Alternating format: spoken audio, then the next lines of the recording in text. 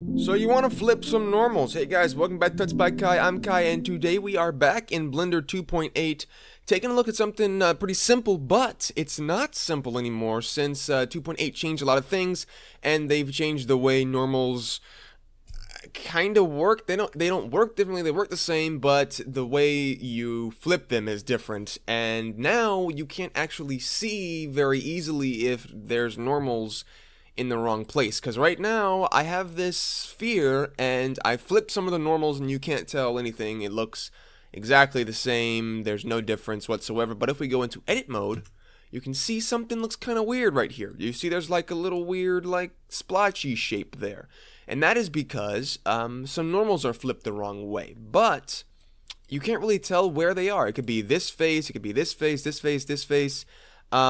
And that's kind of a problem. Even if we zoom in and flip around here, you can't see anything. It looks fine. So the way we can fix this is, first of all, we have to enable the overlay of being able to see which direction the normals are facing. And it used to be in the N tab here, and we used to be able to go ahead and hit normals and be able to see which direction they're facing. We can't do that anymore. They changed where it is. Now you actually have to go to overlays in tab. You have to go into edit mode, hit tab, and then go down to overlays, and then you can choose normals, and I can hit display face normals as lines. As you can see, we can see all the normals except for these four. These four are flipped the wrong way, and if I zoom in here and zoom into the inside, you can see they are indeed facing inwards. So that is our problem right there. You can see those four. So the way we fix this is we go ahead and go up to mesh, normals, and flip normals, and you can see now our normals are facing the proper direction.